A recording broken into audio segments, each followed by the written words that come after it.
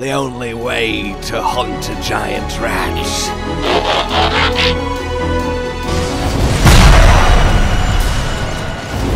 is with a goddamn giant sword. And spear and staff and shuriken and jewel blades. Hello, my fellow hunters of the wildest hearts. Today it's time for the complete Karakuri Staff guide. The weapon for those amongst you that think the solution to any given Kemono is to simply have a weapon bigger than any Kemono. The Juggernaut blade, and of course the other 4 weapons that this tricky little slicey stabby whacker turns into, is quite the eclectic mix, and you would be forgiven for at first being quite overwhelmed by everything that it can do and everything that it is. However, the Karakuri Staff is quite simple. It is deadly and it has one goal, one mission, and a very streamlined way to accomplish it.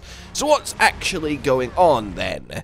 Well, it is 4 weapons by default. You have the staff, you have the spear, you have the shuriken, and you have the jewel blades. And each of these weapons has a light combo, and each of these weapons has a heavier, more special attack. That's all well and good, and at that point it's quite straightforward. Now, this is where we need to get this part out the way. What this weapon is not 4 weapons. Yes, aesthetically speaking, it looks like 4 weapons, but you don't play this by choosing which weapon you like the best and just going with it like, I want to be a shuriken main and I don't care about the other 3, nor do you choose the best weapon for the situation or the Kemono. No, they are designed and function by flowing between one another. You might as well look at every weapon, every form's attacks, as simply just the moveset of a single weapon that just happens to change shape as you do the moves that you have learnt. And that's an important distinction to make here. Don't look at the Karakuri Staff like, oh god, I have to learn 5 different weapons movesets in one weapon.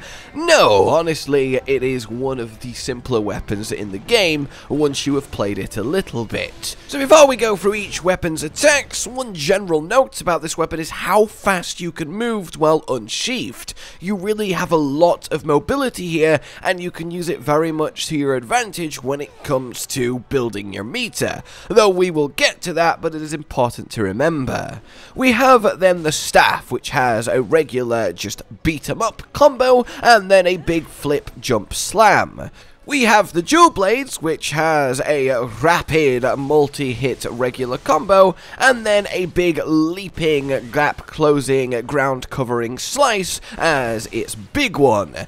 Then we have the giant shuriken, who can do a couple swipes with it, and then the heavy special is to throw it for a lot of multi-hits through the Kemono and then catch it. Finally, we have the spear, who has some big slicing chops, and then a slow wind-up spinning multi-hit thrust, which does an appreciable amount of damage. That is what we're working with, and you'll be noticing that as I've been doing it, well, there have been flashes occurring around my character at the end of each series of attacks. If you press the mutate the transform button as one of these flashes happens, well, you will smoothly transition into not just the next weapon form, but to the next part of the combo. And every time you successfully do that, you will build a segment of the mutation meter.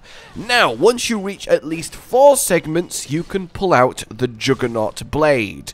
Between 4 and 9, you will do this lovely 2-hit combo, which does a metric ton of damage. But your goal is always to go the full way to maximum meter, because then that Juggernaut Blade combo gets a finishing move that is the single hardest hitting, highest damage attack in the entirety of Wild Hearts, and consistently pulling this off makes you a Kemono killing god. So, how do we consistently pull this off? Well, as I said, it is all about just chaining through the weapon. So what you're going to want to do is run up to the Kemono, and the weapon does have a really nice sprinting attack that will pull out the shuriken for the big throw, which will let you nicely chain off it, and it's actually a really nice way to build meter in a sort of hit and run, throw it, do the next mutate attack, then leave, so on and so forth. But run up to the Kemono, hit it with a sprinting special, mutate on the flash, and then follow through the combo. And the way to do that is simple. Run up to the Kemono, draw in to either your square or triangle attack, depending on how much time it has to give you with the current opening, and then press the mutate on the flash to go into the next hit. Then decide if you want to either finish the combo that you mutated into or swap to the weapon's other side of moves, and then repeat ad infinitum or until you're forced to stop or you get hit. And for a specific example of what I mean, say you have had the flash, you've pressed the mutate button, and you've done a swipe with the shuriken. You're now holding the shuriken. Depending on where you are stood now, where the Kemono is stood relative to you, and how safe the situation is depending on what the Kemono is doing, you either choose to do the square swipe and then flash transform, or you choose to do the triangle slower throw for more damage and range and then transform. And that's what I mean. Every time you mutate, look at the weapon you now have, either finish the combo that the mutate led into, or swap to the other button if that attack better serves the purpose of the situation, depending on the opening that you have. So essentially, true mastery of this weapon is not about learning lots of complicated inputs or combos. It's more about memorizing what turns into what and what options you have now immediately available based on that transformation. So you're essentially predicting your path through the combos and the transforms alongside what you and the Kemono are doing. Then once you reach that 8-stage mutation, look for your opening either via a evolved Karakuri, a pitfall trap, a harpoon gun lockdown to land the Juggernaut blade.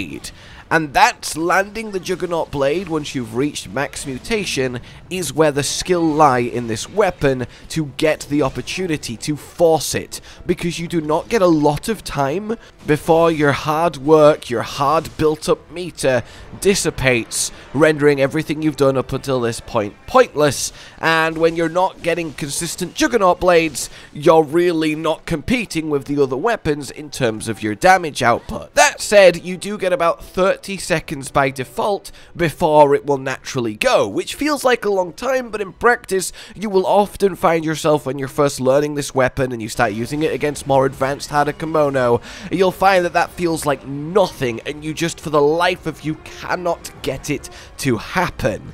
And that's the practice, that's the learning, again helped by advanced Karakuri. If you simply save the pressure pad pitfall for each time you've got the Juggernaut blade ready, well, that is a really nice starter way to do this.